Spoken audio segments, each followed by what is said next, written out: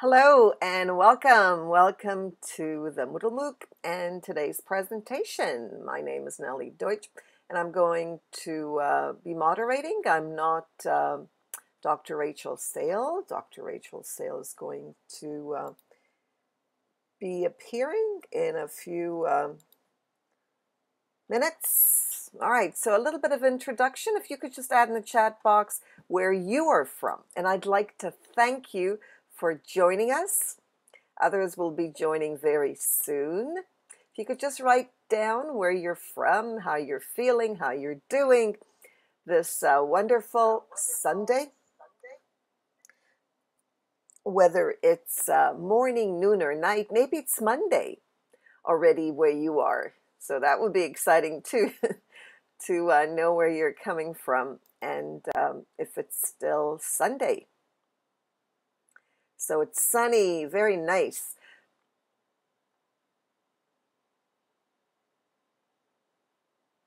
So we've got South America.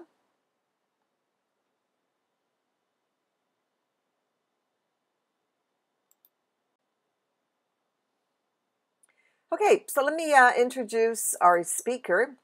Okay, Dr. Rachel Sale. I had the pleasure of meeting Rachel 2 years ago, I believe, Rachel. Rachel is a very passionate and caring individual and educator. She's had extensive faculty training experience and she does a wonderful job at getting teachers, instructors in higher education to teach with technology in ways that engage students. She's developed and implemented a university-wide implementation plan for the Quality Matters program. She also led the design team that developed courses for a new on-BM MBA program. She's an experienced leader. She knows how to design. She knows quite a bit about technology, more than most of us, I would say. And you can read a lot more. I've added this to the courseware on WizIQ so that you can read more about it. She is an experienced user and developer within Blackboard, Angel, Moodle, Canvas, and Desire to Learn. She is a certified Quality Matters face-to-face and online facilitator. A little more about our session. It's called Yes, You Can Make Your Class Interactive. The session will focus on taking a static course with mostly discussions and file uploads to an environment that reaches out to students and asks them to be active learners. Now that's not an easy task, as most of you know, if you've been a student and if you're a teacher. The tools are free and they're built into a learning management system. Okay, she's going to go over some of the taking assignments that require students to create a PowerPoint showing the change and so on, and you'll see exactly where we're going. Okay, there's more about discussion questions. The idea is, of course, to engage, okay, to engage students as much as possible so learning can be meaningful. So I'm going to okay, add the PowerPoint and pass on the mic to Rachel right here. Then I'm going to go into my other computer so I can be Nellie. I don't have to be Rachel. Sorry, Rachel. My sister's name is Rachel, as you know. Good to see you. I miss you. You know that. All right. So I'm going to mute my mic and let you continue. Take off my webcam. There we go.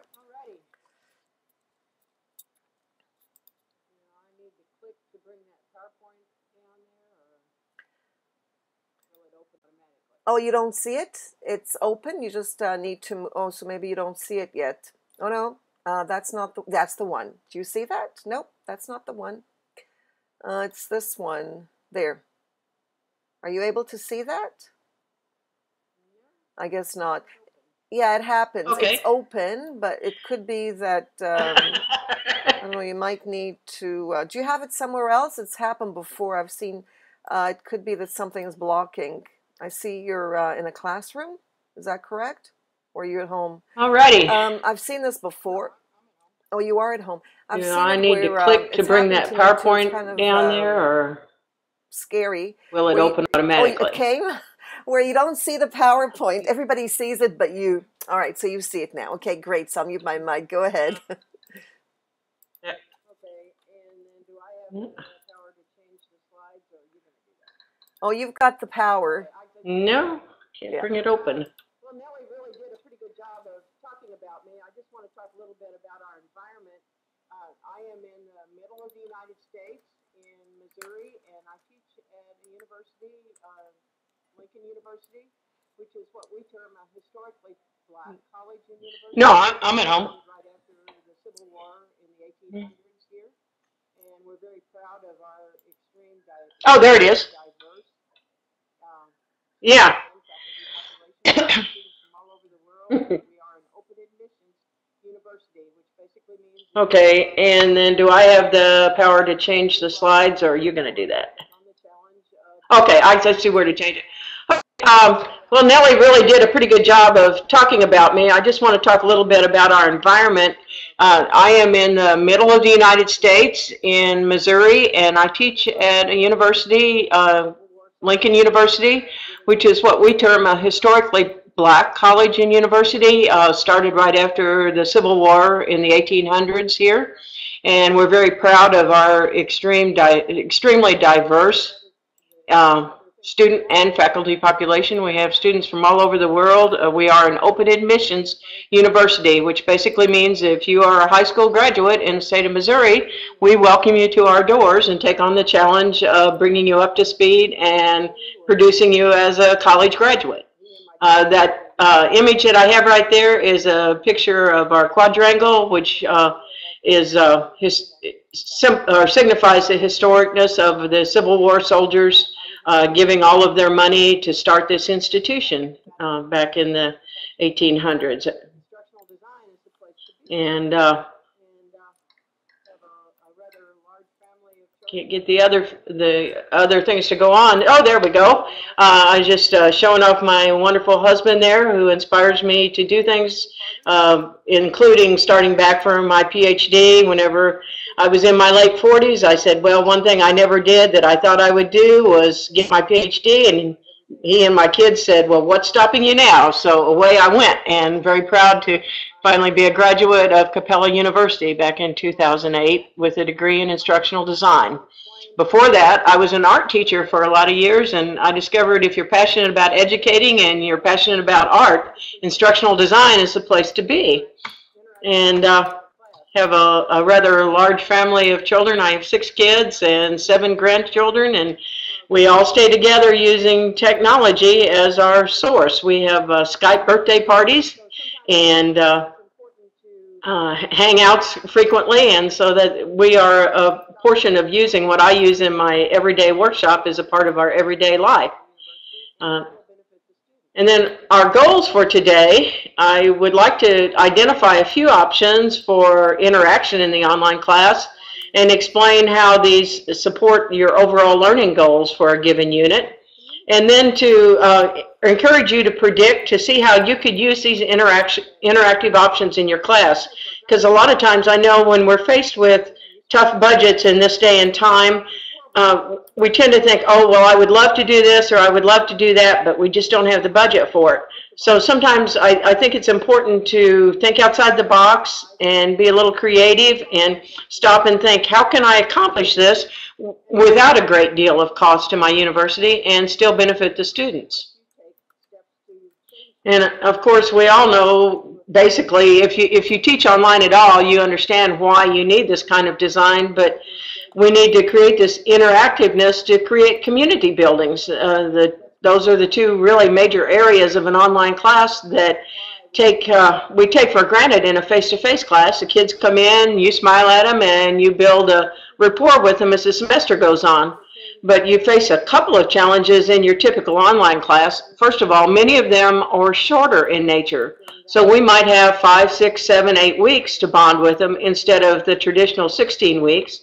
And also, they only see you as a name on the paper unless you take steps to change it from that name to a face and a personality. And that we also need to encourage students to engage with each other to create that sense of community.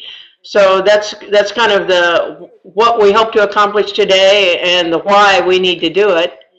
And part of this builds, and this may look kind of funny to you, but I say tradition because those of us that came up in the major areas, the major online universities, it's kind of funny to think of something that relatively new in the history of education as being traditional.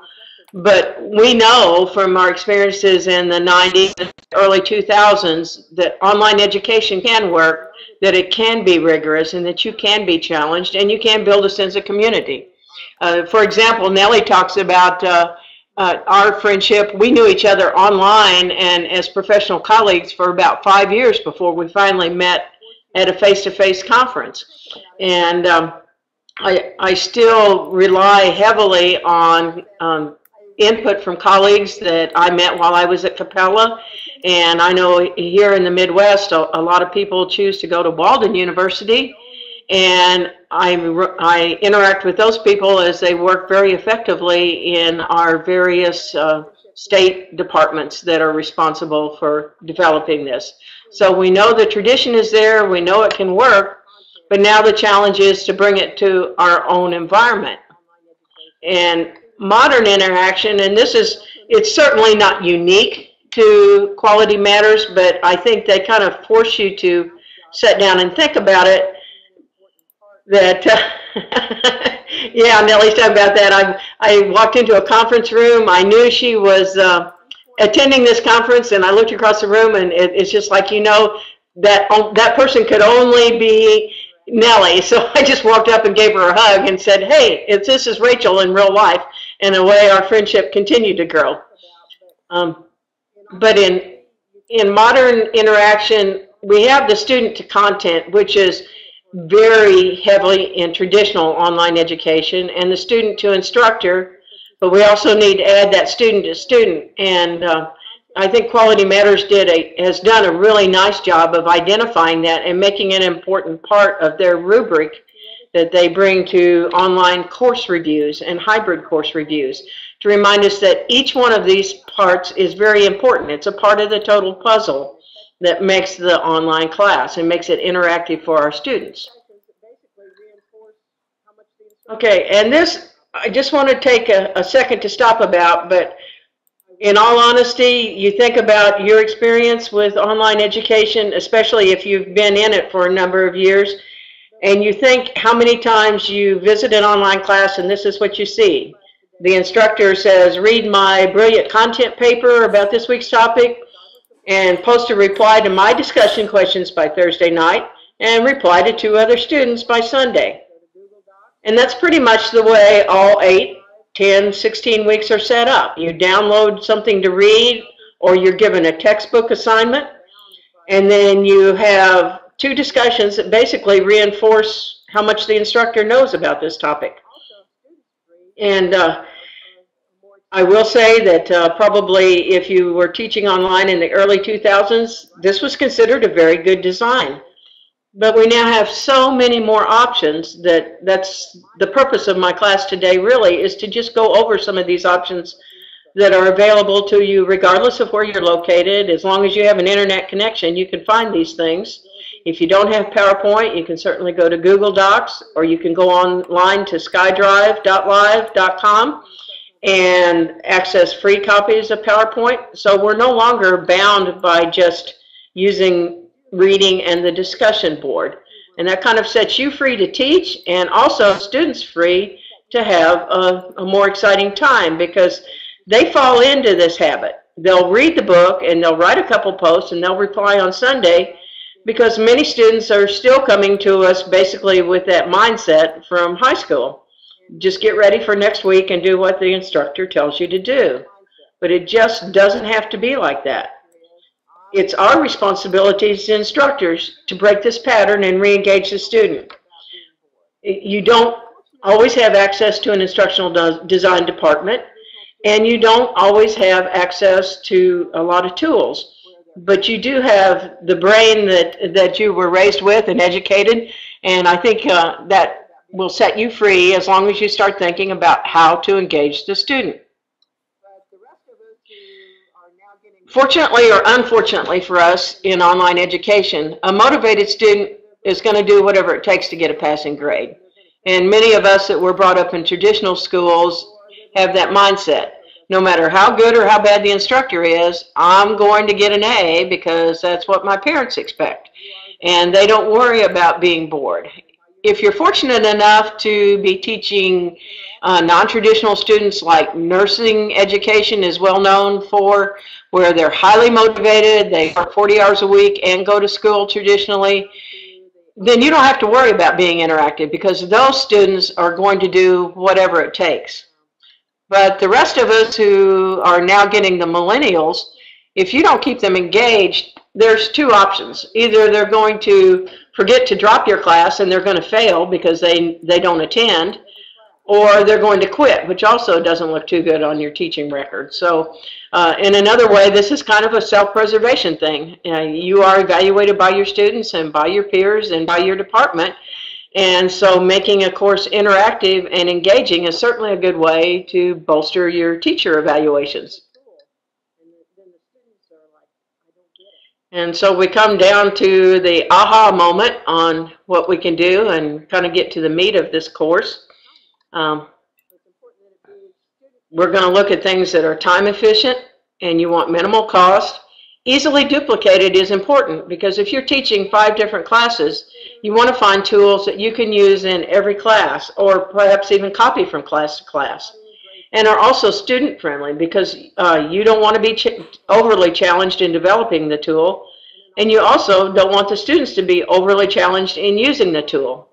And I've seen a lot of online classes where somebody will think, oh, I'm going to use this because it's really cool, and then the students are like, I don't get it. I don't understand how to make it work. They'll try once or twice, and then they just drop away from that assignment. So it's important that it be student-friendly and instructor-friendly. Okay, the number one thing I think you need to start out with is consider giving your students a place to feel free to ask questions or voice concerns without any grade penalty. And this is because they all have questions like, did somebody in an online or face-to-face class might raise their hand and say, oh, well, Dr. Smith, I'm sorry, I don't get where the assignment is this week. And they don't expect to be made to feel stupid for asking that. It's just a part of the face-to-face interaction. But in an online class, if you don't think to give them that open area, they may not be sure if it's okay to ask those type of questions. So if you just go to the very top of your course area and put in a discussion question that's not graded, you can call it your virtual coffee shop or just a question and answer area if you're a very direct type of person.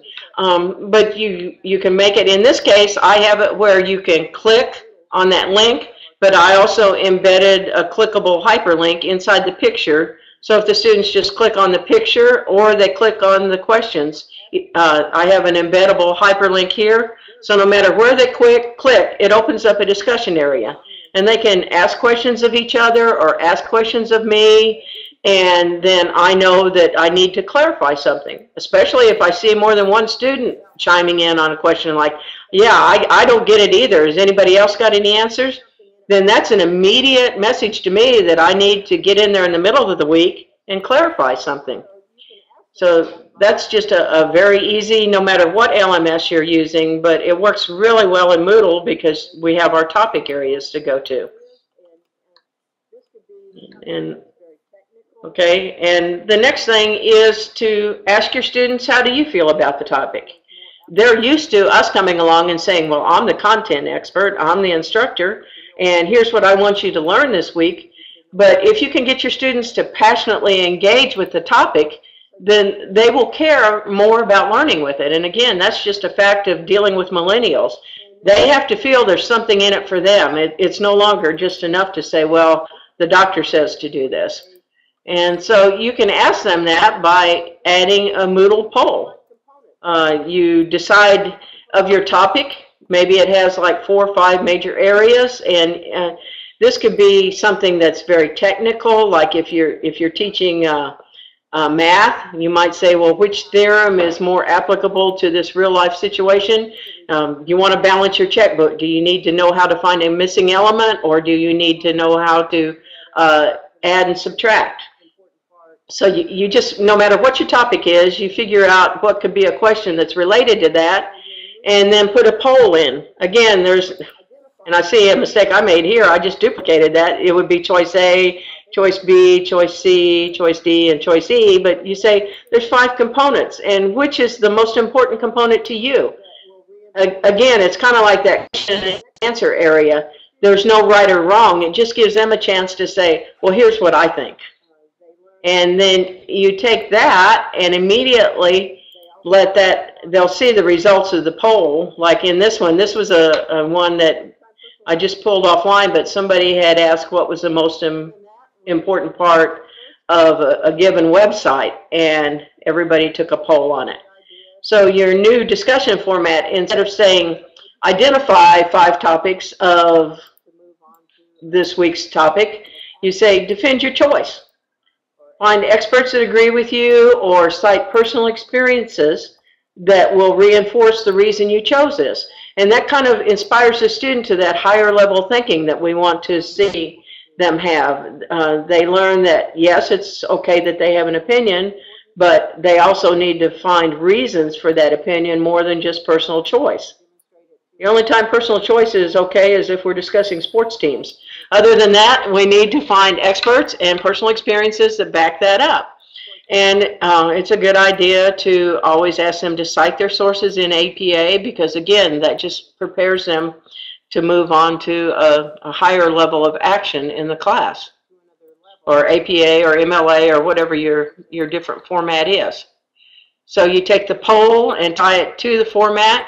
You could also just tie it to a discussion or to an assignment if you wanted to. Like you identified topic A as being the most important, so prepare a PowerPoint that would take this and demonstrate it to another class, or that you would use in the work site to format that.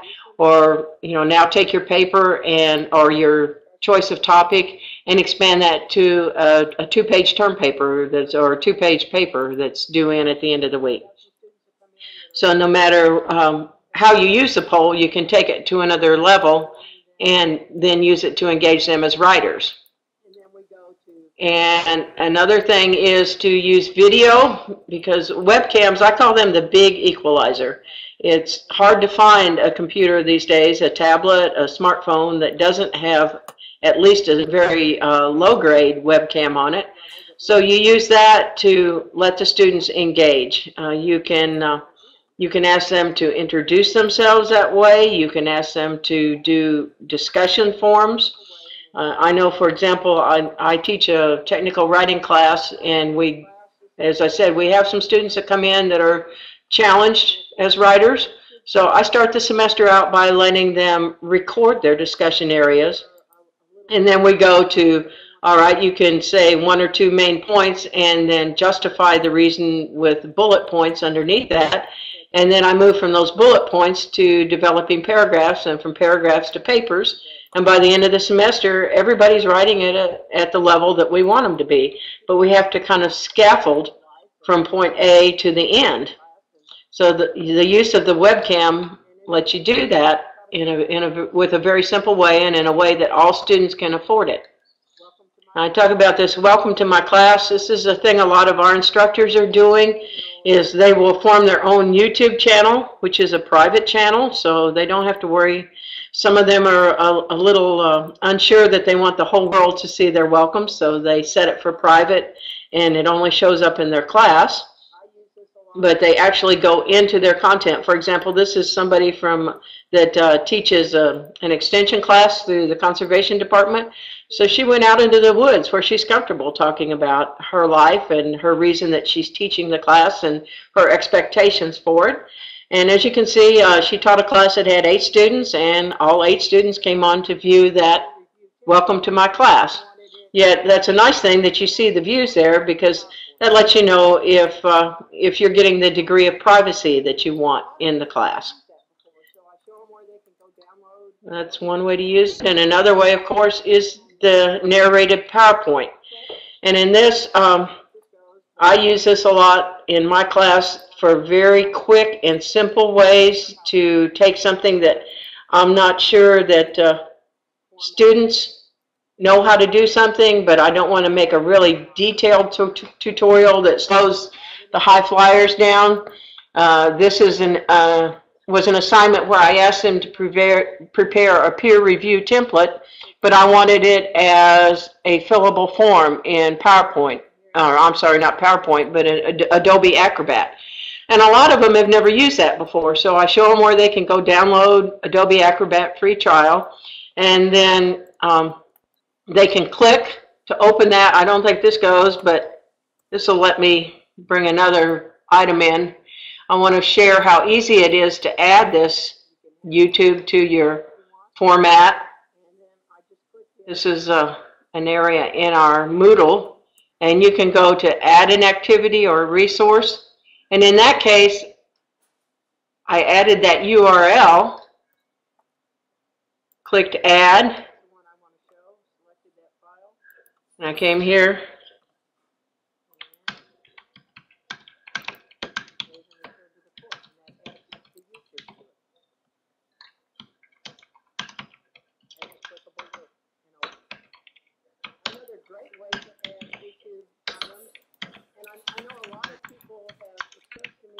A little description. You can have it show on the main page if you want. And then I just clicked in my YouTube URL.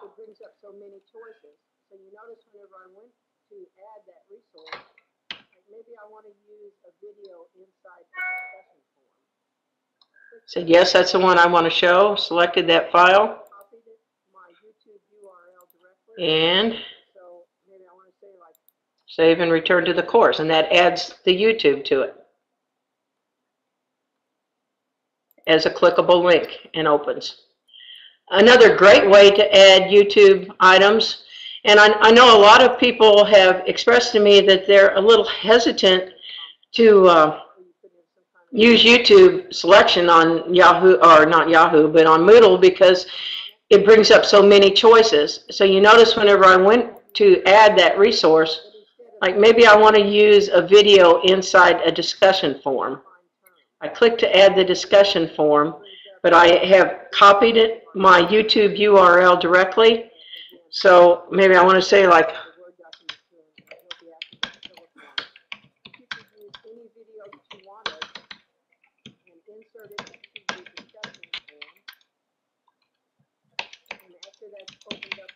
maybe you're teaching history or political science or something. That would be a great prompt for that, where you put in some kind of controversial subject and let the students go one way or the other on it. But you can choose to add a video there in the Moodle section, but instead of searching videos, you search by your predefined term. And that way it only brings up your one video that you've already selected. In this case, it's going to, again, add my how to take a Word document to an Adobe Acrobat filler form. But you could use any video that you wanted over your PowerPoint and insert it into your discussion form. You would need to go to A. And after that's opened up, yeah, I'm sorry, Heather, can you not see that? You can do that. Nellie, can you maybe do a screen share? Do you see the A for the text? On the left. Okay, it's showing. Yeah. I'm going to run back through real quick how to... Okay, yeah, I'm going to run real quickly through this again on how to add these videos. I'm sorry, I thought that it was going to appear over my PowerPoint. But Moodle is to predefine your link. And in that case, I selected the video that I wanted to give the HTTP YouTube video. Okay. And,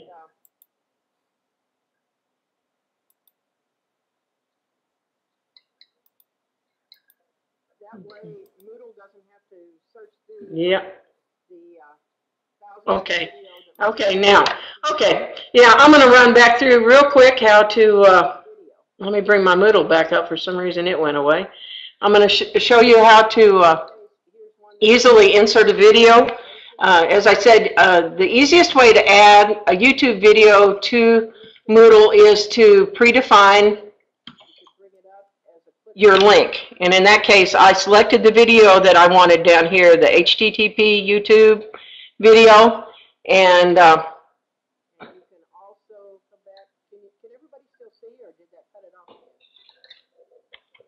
that way Moodle doesn't have to search through I'm sorry. the What were you thousands of video that might be related yeah, to we your can see it. topic.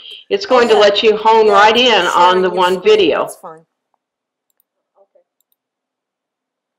Okay. Okay, in this case, here's one that let's turn editing on. Is to embed your video in Okay, and in this case, again, allows you to take that you could bring it up as a clickable link, and create a scenario in the student's mind, and then ask them to do some higher level thinking. And the way and you can also come back. Can everybody still see, or did that cut it off again? brief, like Nellie, give it a name, but you put in a brief thing of can everybody still? I asked if everybody could. and Okay. defend Okay. you would react. It will come in. So a clickable link is one way to share it, but another way is to embed your video in as a prompt in the discussion, which again allows you to take that discussion form and create a scenario in the student's mind and then ask them to use a higher level thinking. And the way that you do that, you take your form and put a brief, like we'll just give it a name, but you put in a brief thing of watch this video and defend how you would react. And as I said, this is really great for social science or perhaps your medical fields where you could show a brief accident reaction or something like that, or you might show a political protest, and then the students can defend with their own personal opinion again, and you ask them to back it up with expert references. But the important thing is to help Moodle out a bit. If you go up here, you can insert Moodle Media, but instead of telling it to search the bazillions of YouTube videos, you do a copy of your specific video that you want them to look at, and that will save you so much time. Otherwise, Moodle will bring up about 10 to 20 videos and say, do you want to look at these? And if they're not the ones that you want, it's very hard to drill further down. So you just do a little bit of research in advance, find the one that you want your students to look at, search only by that one, and select that file.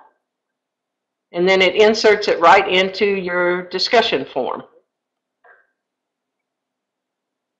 Now let's go back and look at how it's going to open up. Okay, as I mentioned, that's a great way. And this is what the students see. So whenever they come in, they're like, oh, cool. And they watch the video, then they reply to this discussion topic with the prompts that you put in there.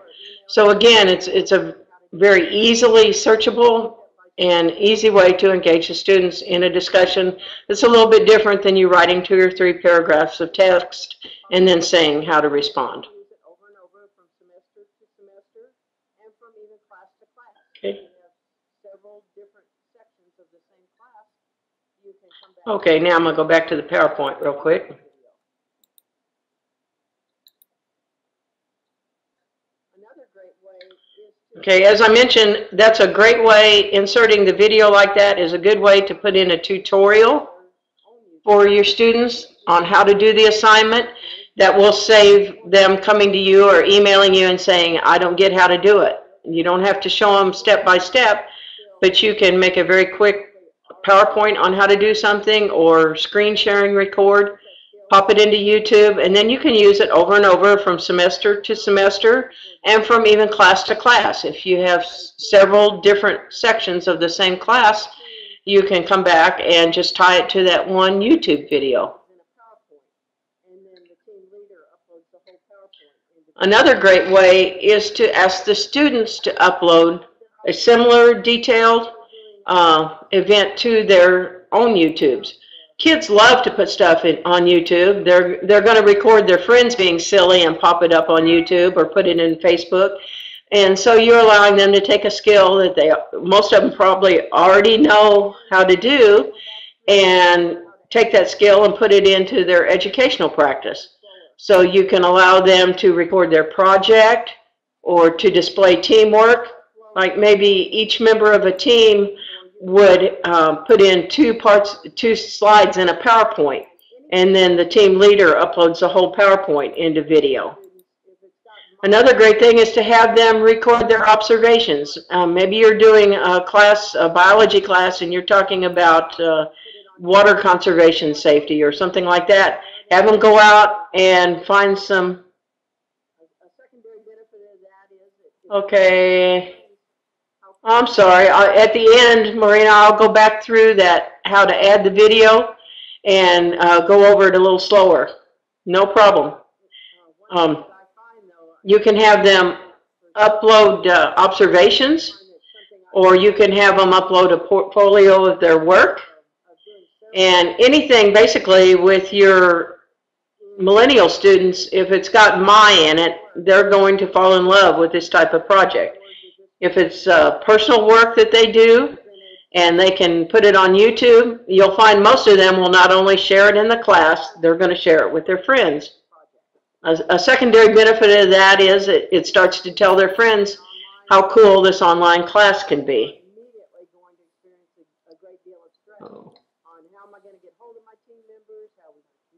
Now, one thing that I find, though, I mentioned using that for teamwork.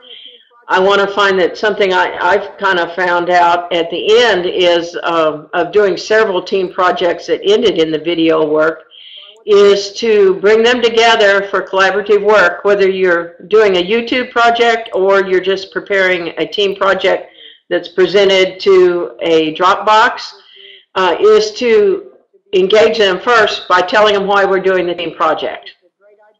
A lot of students, when they see the word team project in an online environment, are immediately going to experience a great deal of stress on how am I going to get hold of my team members, how are we going to communicate. So you have to make them understand why we're doing a team project. We're doing a team project because I'm preparing you to work in the business world, and in that environment you're going to have to be members of international teams. So I want you to understand how to work in this team project. Or I'm preparing you to be an educator, you're a teacher trainee, and I want you to understand how to work collaborative with your peer teachers, or to be a good online teacher yourself. So I find it's a great idea to begin anything that is collaborative by explaining what's in it for you to them. Again, that's just part of dealing with the millennial student, is to make sure that they understand the benefit in doing the assignment. Okay, and I kind of wanted to go over here things to add, because we are centered on being effective instructors in Moodle, and talk about different ways to add. But the best way to think about adding this is to look at your activities and resources. And one good thing is to go to add resources.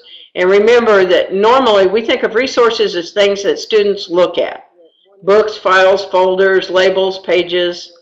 But now that you can add these interactive options, you can use a video or a poll or some kind of group work within any one of these also. So it greatly increases the use of resources. But then the other way is to look at adding in activity, because that's things students do. You can add any number of things here. The choice is your poll, your chats, external tools, feedback. Feedback is another kind of mini poll. And then games. You notice that one new thing that they added with the updated Moodle was to have a book with questions that can be added. So that kind of takes it out of simple gaming theory and more like an interactive lesson. Another good option to use is student journals. and reservations for team events, allowing students to print out a simple certificate. So, you know, you did your project and it was performed at a mastery level, so here, print your certificate that you did a great amount of work on this team project. Again, it's just another way to engage the students, doesn't cost you anything, and can mean a great deal to them. Then down the road, if you're working with professional development like I do, whenever instructors are done, they want those certificate printouts. That's an easy way to give them something for their promotion and tenure package that they participated in the training, and you don't have to worry about keeping up with it. Just load the certificate into your Moodle course shell. Survey is another format of poll. Turn-it-in assignments, and that is something that is not free, so all of you won't see that in your Moodle area, but if your university or college subscribes to Turn-it-in, that can be added directly through the Add an Activity now. Wikis are great pages for the students. I find with beginning instructors, it's a little confusing for the instructor, and it's a little hard for some instructors to turn loose of that power. They don't like students going in and editing what they put up, so you kind of have to take baby steps into that. But students are used to the wikis. They've grown up with Wikipedia, so they will take to it often quicker than your faculty will. And then workshops are also the way to do peer review. I don't know why Moodle calls it a workshop, because it's basically a peer review and a self-review area. So that's another thing that you might want to do some checking on before the end. Okay, examples of how I've used wikis with students. Believe it or not, we very effectively integrated it into a Western civilization class.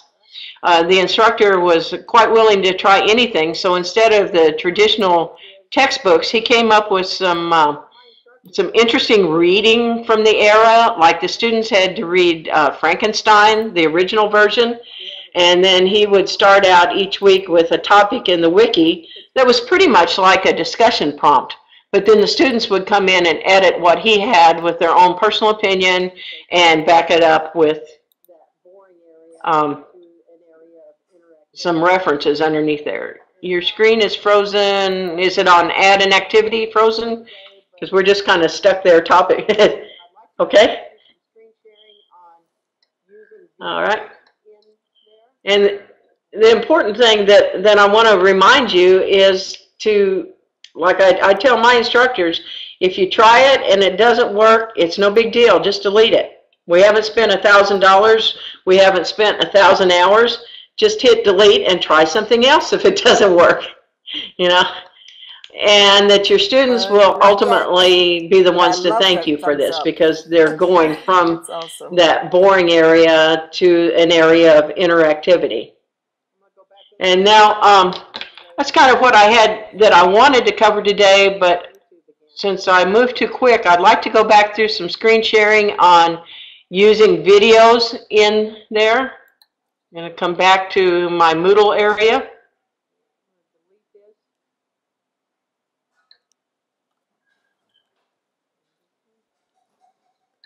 I think you need to screen share. You want to go into screen share? Okay, Nellie, is it showing now? You know, you have to, yeah, that's it. Now you're going in.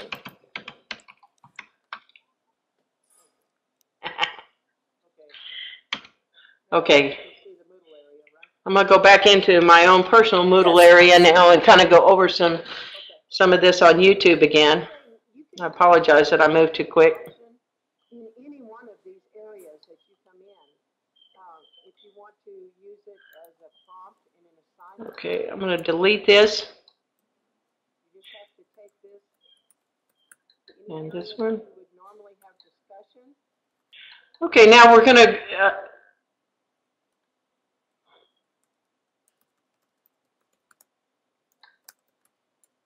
come down and go to your, a lot of us use this image. Okay.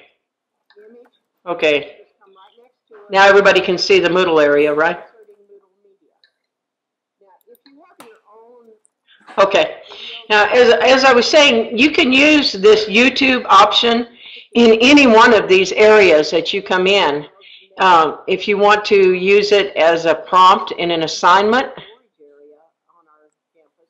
you just have to take this, any area that you would normally have discussion,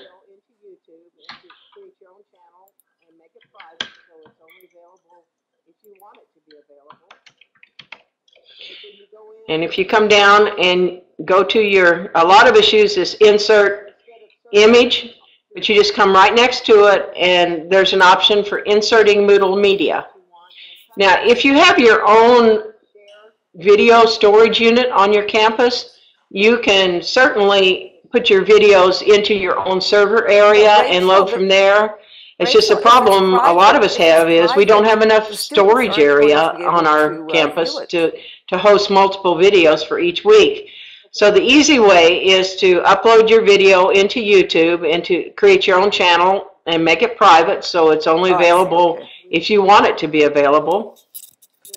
But then you go in and in YouTube, instead of searching through all of YouTube for a subject, identify your video that you want and cut and paste. Use the share, cut and paste from YouTube, and then you just put that into the search term. And then you, yep. But the problem with that being that it's very difficult to search down through all of YouTube in Moodle. Okay, what I do with that is I go in by that week's video and I make it to where anybody with the URL can see it for that week that I'm using it. You know, I mean, it doesn't bother me. All my videos are out there for the whole world to see. But again, if you're working with other instructors, everybody has a different level of confidence with it. So, but like I said, instead of YouTube will search all YouTube videos, like you could go in there and say, okay, search for nursing applications, and it will very robustly show you 10 or 20 different nursing videos. But the problem with that being that it's very difficult to search down through all of YouTube in Moodle. So if you select the video you want before you come to there and just tell it to search by that one item, then it's going to bring up the one file that you want. And you can click to choose that when it comes up. And it will insert the video into any description area that has the WYSIWYG box. So that could go into as an assignment prompt, it can go into a discussion forum, it can go into a page. I often will use that in a page of information. Like I'll type maybe 2 or 3 paragraphs of my own content, and then I'll say, you know, watch this speech or watch this demonstration from so-and-so. So you put your content around it. And take this out. I'm just going to save this and return to the course. And one really great thing that I love about Moodle is it looked like it just went in as a link for you, but after you close it the first time and it comes back, the students see that click here to watch this. And again, it's not anything that is more usable, it's just something that's more user-friendly. They immediately understand that you want them to watch that video. They don't have to click on a link. You don't have to say a whole bunch of prompt for it. They see it and they immediately get it that that's what you want them to do. And so again, it's all about making things easy for the student and in terms that they understand.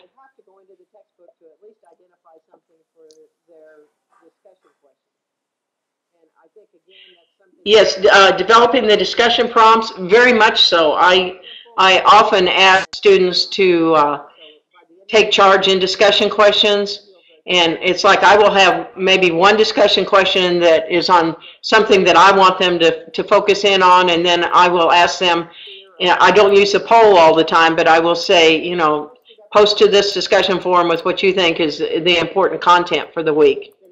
And I find that that's a great way to get them to read the textbooks, because a lot of times students don't like to read those textbooks so much. And they have to go into the textbook to at least identify something for their discussion question. And I think, again, that's something that you build over the course of the semester. You start out with something very simple and move on. So by the end of the semester, it's very robust and they feel very confident. But you also have to, I think, incorporate the fact that regardless of your age, many online students have that little fear of, am I going to do something wrong? And if I do, it's posted up there for everybody to see. And so you have to encourage them that it's okay. It's like I say, it's okay to fail. And that's not something that students are used to hearing. So you have to be a little, I won't say easier in your grading, but you have to grade with more direction in those early weeks to enable them, to give them those wings that they're not afraid to fly with by the end of the semester. Okay, does anybody else have any other questions about the use of video in there or use of YouTube? Like I said, that works just as well for the students.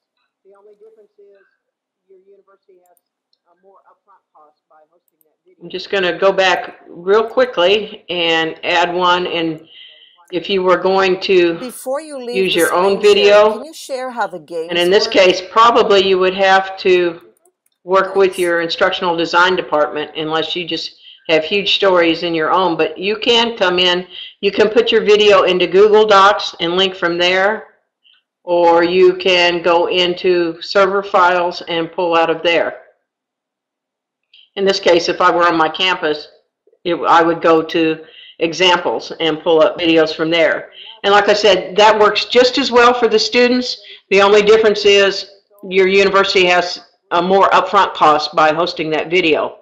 So that's why I encourage you to use YouTube, because it's free. So why not take advantage of that?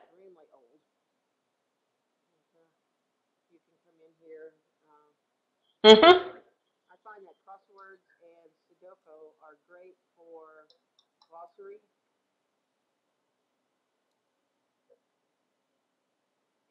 And if you go into you start a glossary each semester in there, you can relate to that, or you can pull questions out of questions, or actually. Interestingly enough, I read the other day that if a student base is under 29 years old, you're not supposed to use crosswords, because I guess evidently it's not widely enough used anymore that students understand how to use a crossword. That made me feel extremely old. And you can come in here. I find that crosswords and Sudoku are great for glossary. And if you go into you start a glossary each semester in there, you can relate to that, or you can pull questions out of questions, or actually pull questions out of your quiz base. So that's really handy. And you can make it for grading or non-grading.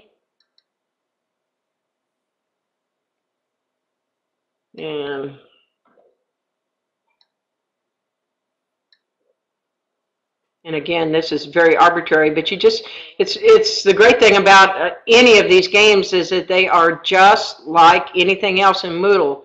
If you go down and pay attention in your options page, in your setup page, it's going to ask you every question you need to know, and the end product is going to be absolutely great. You can say, You know, I have used games that I find online and use that as external documents and add files, but you can't import a game into Moodle. Games area. That has to be, you know, you actually take them out of the Moodle area. Then they can come along here. You could put like a congratulations, or try to finish this, and maybe a prompt for when it's due there. You have your group options and activity completions. They must view it. You know, I have used games that I find online and use that as external documents in the add files, but you can't import a game into the Moodle Games area. That has to be, you know, you actually take them out of the Moodle area. But then will come along here. I'm not sure how this. Okay, now it's not going to show anything because I didn't put a vocabulary list in. But if you did, it comes up, looks just like a traditional game area. One thing students love to, I find even older students love this, the game of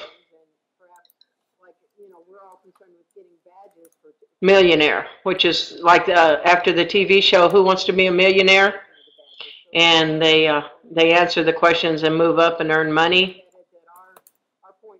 And then, like I said, the book with questions is really kind of dull, but it is a good way to branch outside a typical form. You can have some content, maybe you put in some science slides, and then answer the question under that. But the difference is, instead of getting a grade, they get points towards winning the game. So again, it's part of that gaming theory that we all read about now, that, you know, there's a different reason that students want to do things, and perhaps, like, you know, we're all concerned with getting badges for completing our things. Completing these games is their version of the badges, so it engages them in a different way. And I kind of look at it that our point is not to judge or but just to take whatever engages them in the topic. You set up the game and then the students play the game. At this point, unless you link to an external tool up here, whatever your icon is, if you go to an external tool, you might be able to find something online that you just take the students out to a more robust game. Again, Moodle is, you have those elements there, and normally with each update, you will find they've added a game or two, but it's all instructor created. So if you want the students to create the game, you take them to an external tool. Now, I have seen this used, recently I attended a conference where somebody used the game series within a class where students were exploring.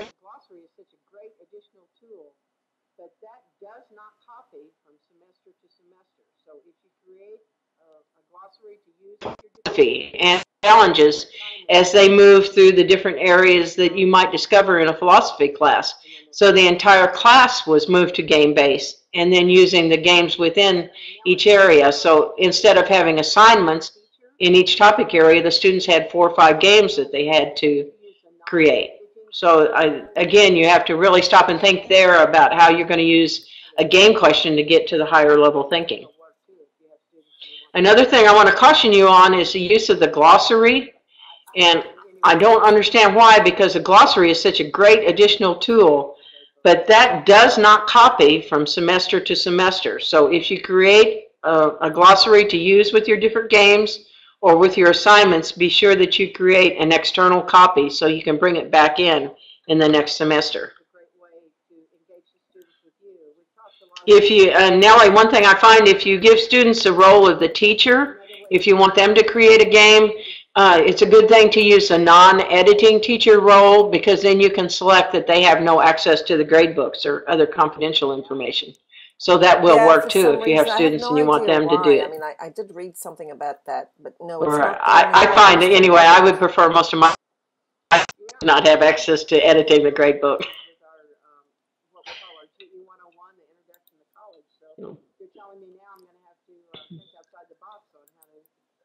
And then the journal activity, I don't know, maybe you can get it is a great way to engage the students with you. We've talked a lot about student and content and student to student, but another way to get them to engage with you is to add a journal, because it's not. I guess I'm still at 2.4. Did they take it out? Yeah, can you click on stop sharing so we can, that's it. All right. So yeah, I use that in several of our classes with our what we call our GE 101, the Introduction to College. So you're telling me now I'm going to have to think outside the box on how to do that next semester, huh?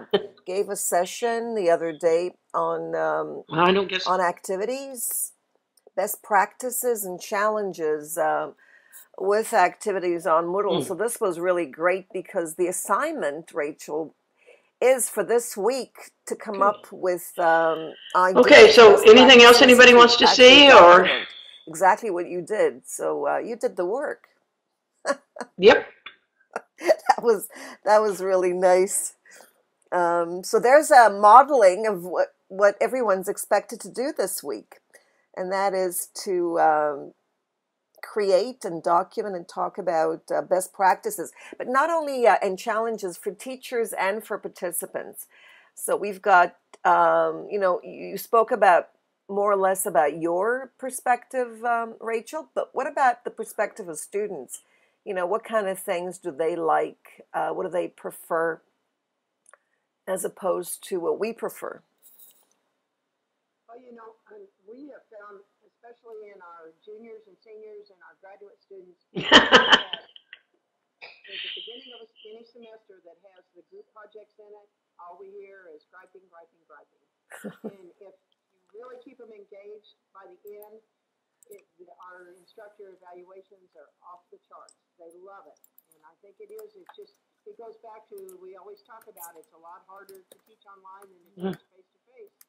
And because in this, you not only have to plan your whole semester out in advance, but you have to slowly draw them into this is the right thing for you. And I think that the students like the group project. Well, we have found, especially in our juniors and seniors and our graduate students, that at the beginning of any semester that has the group projects in it, all we hear is griping, griping, griping. And if you really keep them engaged, by the end, our instructor evaluations are off the charts. They love it. And I think it goes back to, we always talk about it's a lot harder to teach online than to teach face-to-face. And because in this, you not only have to plan your whole semester out in advance, but you have to slowly draw them into this is the right thing for you. And like I said, I think that the students like the group projects, and they also are intensely drawn into video creation. They like watching the videos, but they like even more creating a video that is a part of their assignment. And that doesn't have to escape the fact that we're teaching them to be scholarly writers, but it can be a way to kind of augment that and make them maybe more global citizens. Because, the days of just being a good writer are kind of past. You almost have to be willing to incorporate that. Usually I add it in the chat box. It makes it easier since those who view the recording can also access it. So yes, okay, the badge code, can we provide that tomorrow? Rachel was modeling exactly what you have to do this week. So that's your work. All right, so Rachel, and thank you so much for giving us so much. I learned a lot, and I'm looking forward to the game plugin that I'm going to install in a couple of hours. That's really exciting. And thank you everyone for joining us, and I'm looking forward to seeing everybody. Rachel, you're invited to join the Whiz IQ course area and answer questions. Okay. And thank you, and I hope you'll be here again for the next MOOC in February. Okay, thank you everyone. This was recorded and will be uploaded to YouTube and Vimeo for those who can't get YouTube.